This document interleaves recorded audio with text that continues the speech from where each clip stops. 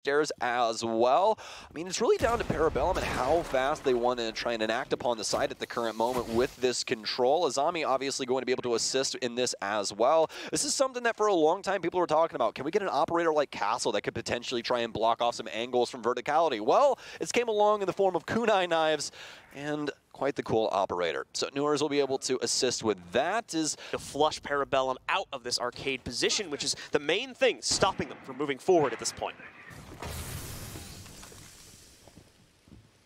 Lots of utility usage, but nothing else. As finally some gunfights go back and forth, Dream will get tagged up just a touch, as well as Penguin. But finally, it's starting to see as though these two teams are colliding. Vertical now getting tagged up as well. Parabellum steadfast in their positioning, especially around arcade balconies. Still have so many of these Kiba barricades around to be able to play off of as well. And it's making life quite difficult for Auction at the current moment. Dream getting tagged up even more than previously. And the case is indeed still on him. Fortunately enough for him, though, Penguin only has one more of his smoke, so only a little bit of potential for him to get taken out by that. Vertical will get swung on, but won't have control of the angle at the current moment. Blaz working back and forth, and just look at this position that he's allowed to play because of these Kiba barricades. This is what makes these things so very interesting. There's no explosives on the offense. They can't get rid of these. The only person that could really do anything would be Foxe with a sledge, but I mean, they're not even going to try and check this angle because it's so awkward. Blaz catches him off guard. He'll do it yet again here in Vertical. You're not going to be able to do anything with that position because I'm going to cross yet again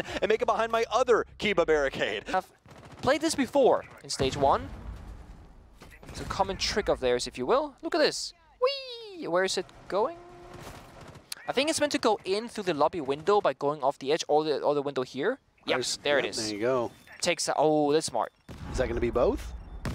Oh, just one. Just one, yeah. I don't know if the intention was to get both, but as you talked about, a second Kiba barrier goes up in that exact same spot. The castle barricade's already been removed, so look at this. You talked about how many explosives are needed just to cut through and gain control of those two windows that lead into the bomb site. That's tough to go. And Trickster is just going to continue to be the same nuisance in the same spot.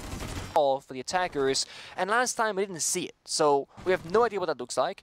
But this time, we just might. It's iconic with these tricky, oh my god, Kiba barriers, like shaping the map in a very different, way than we usually see. It's been very popular with both the Sonics when they were on defense, and now Astralis doing the same thing, holding so well upstairs. And this was that unfortunate team kill on Bolo, and they lost that round. The only defense that TSM was not successful on. But Bolo still remains, and we'll get to see the inventive additions of the Kiba barriers. There's one just to stop bullet pens through a soft wall. A lot of people think of the Kiba barriers being applied in ways like mobile cover or to patch up a breach or a drone hole. But you can also just throw it onto a soft wall, and guess what? You're not going to get bullet pen through that wall because the Kiba is going to block it. So the boat. You stop the boat. Then you're good anchor. By playing the bomb site alone, it's much more of like an experience thing. So shuttle dying means someone else has to do that job. That's call out. He's not normally in this strategy. He's a coach, so he has no real experience, doing this job, and that's going to mean that well, that was not the right Kiba barrier. See, Iconic thought that if you throw it at the ground, it would create like a small angle up, but the problem is that that's not the way that they work. So either way, again, you want to talk about that 81% win rate for the defense on Throne. That's just a really brutal number to try and come up against. You could have the most proficient attack in the world, and still you are only going to succeed 1 out of 5 times. That is terrible in terms of attacking win rate. It's actually the highest defender winning bomb set of any map in the game right now. So there's that. not a surprise, honestly, at all. And I remember back when Goyo still had access to his shields, and 3 of them was it, how strong Throne was at that time. But we can talk about that in the post round. We can talk about that later on because I love when teams, they pre-rip the C4 because we call this like an amateur mistake at this level of play in Pro League, where when you hear them start planting, that's when you rip the C4, because when you pull it out in your hand, it makes that ripping sound from the tape, and that's when the attackers will hear it, they will stop planting, they'll run away, they'll survive. The C4 is essentially wasted, or it buys you a couple of seconds.